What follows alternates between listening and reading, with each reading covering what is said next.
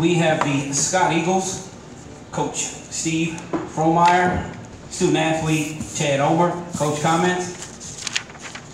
Well, it was a really good game. I guess it was the type of game that should be for a state semifinal. Proud of our kids. They battled, had our chances, and it didn't work out. Questions? Right. Coach, what was the call in that last play? When Jake left the shot. Well, we were gonna stick with our. We were going to an isolation in the post for Jake. Running off of a screen. They kind of jumped it a little bit, and then he just popped out, which is fine.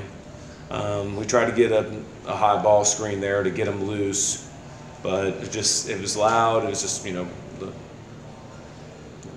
he tried to make the play on his own, and we didn't get it. And he got it look, but I don't know. We'll never know.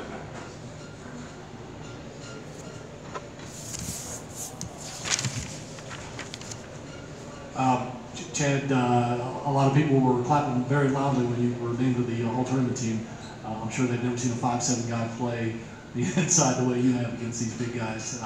Can you tell me, the mood of the team and how you guys feel about your state tournament performance? I mean, nobody thought we were going to make it this far. So, I mean, we're proud as it can be for ourselves. Chad. Kind of jumping off that, Taylor had 8 rebounds at halftime only, and then he finished with 12.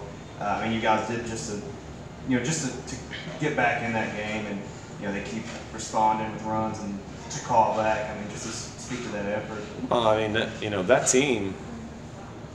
In my opinion, having seen both of them in Scott County play yesterday, that's the best team in the state, and. It's obviously it's not a secret that size is difficult for us, especially size as incredibly as talented as they are. Especially the Taylor kid.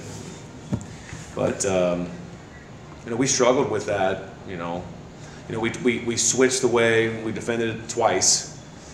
We first were going to front everything and play help behind it, but it just our little guys just trying to jump up and swat down the ball from the help side didn't work there.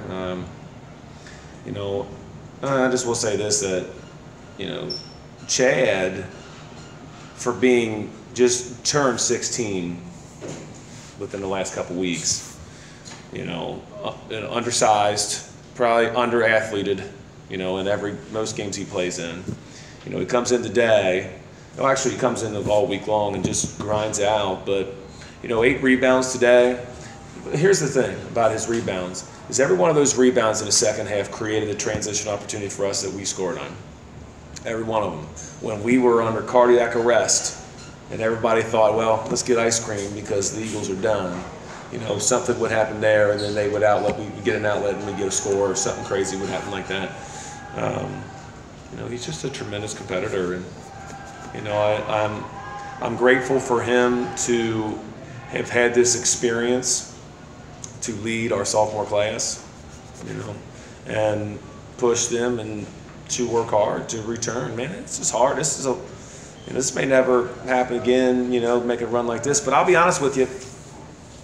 You were one shot from the state championship. Coach's crew are really good, and they don't. That's not a team that loses games on their own. You have to beat them. They don't beat themselves, and they didn't beat themselves today. They won a game, we lost. It's fair and square. I thought the charge that was called a block about a minute to go in the game was huge. Gave them 2 points. I'm not real happy about that, but it's the way it goes, and it is what it is. Can't miss layups and beat a team like that, or lose to a team like that, and you got to beat a team like that. You got to beat them. Yes. Coach, talk about the last few weeks, starting with the Campbell game and the district championship. You lose that. I'm going to talk about the Browser game. Okay, we can start with that. Because I tell you, we were playing, the month leading up to that, we had played atrociously. I think we had lost, 7 of 8. 7 of 8.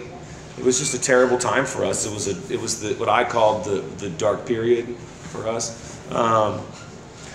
you know, then you came out in the process game, and all of a sudden everything kind of clicked in the first round of the district tournament, and you know, we kind of carried that. You know, I'm proud of that. I'm proud of the run they made there. You know, district championship game, we were right there. I mean, we had everything we wanted. I'm not going to go into specifics with that because I don't want to get in trouble, but you know, in my opinion, we were just as deserving to win that game as anybody else, as Campbell County was. And then, you know, our run in the regional tournament to play Mason at Mason against a very, very good Paris team, and then to beat Campbell, you know, in the finals was great. And come down here, I mean, it's been, you know, our kids are, they have been resilient all season long. You know, they will get over this. They will get over this. You know, the sun will come up tomorrow. I told them all in the locker room. But I'm very proud of them. There's something to be said about a group of young little guys that just fly around and are exciting to watch. And I heard the building. I can't remember the moment it was, but there was a ball that rimmed out kind of early fourth or late fourth, middle fourth. I can't remember what it was, and it was like all the air in the building just came out. It was unbelievable. And I told the reserves on the bench, I said, "Did you hear that?" You know, it was cool. But they're fun to watch. Yeah. Final question there on the corner. You got to make a comment about Jake and his state tournament. I mean, one of the best state tournaments, not only from a ninth region player, but from a lot of players that played in the state tournament. Can you address that? Oh, Jake's incredible. I mean, you know, he has left a legacy at Scott High School. And now, you know, and again, I said the other day that I really don't know the history, you know, when it comes to statistics. Someone would have to tell me that, you know, but was it 33 tonight, 32 last night, and 41 the other night? You know, it's just something that, you know, it's something that he won't forget. I know that. I know it's something his family won't forget, and his brother won't forget to have experienced that. You know, so, you know, 15 years from now, when they all have beer bellies and Thanksgiving, and they're out playing with their kids, you know, in the driveway, and then, you know, Jake, you know, calls one of those weak fouls he wants to call. You know, you're pushing me, but. And then Chad wants to fight, and that's what Christmas and Thanksgiving and Mother's Day and Father's Day will be like for them. But it's something that they all got to experience together. They're all upset about together, you know. But I'll tell you this right now: you could have taken this and burned it because he wouldn't have cared just to have that shot go in. Doesn't matter to him.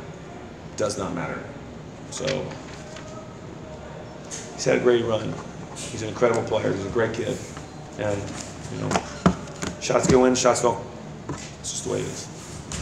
Coach, congratulations to you and the Scott Eagles on a great season.